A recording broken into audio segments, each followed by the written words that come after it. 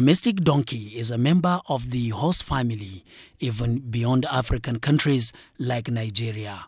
Their operation is been for agricultural activities and transportation of goods by the rural populace, among other local advantages. However, the growing concern by stakeholders brought about the need of a legislation against the killing and exploitation of the animal to some countries, including China, where their skin is used for traditional medicine.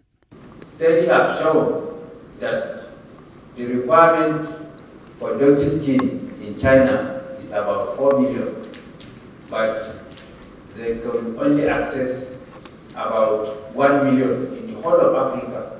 We felt that if something drastic is not done, we may end up losing the population of our donkeys in Nigeria.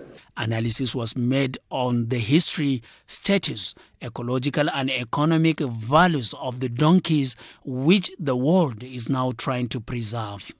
If the government is going to sensitize the Nigerians and explain to them the economic value chain, this morbid fear of extinction will be over. And we're also calling on governments and local authorities to join efforts to support the affected communities, protecting them from the illegal trade and preventing the decimation of donkeys through the legal trade.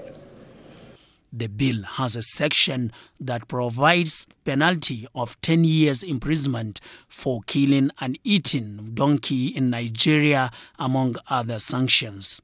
From the National Assembly, Abdullahi Aminu NTA News.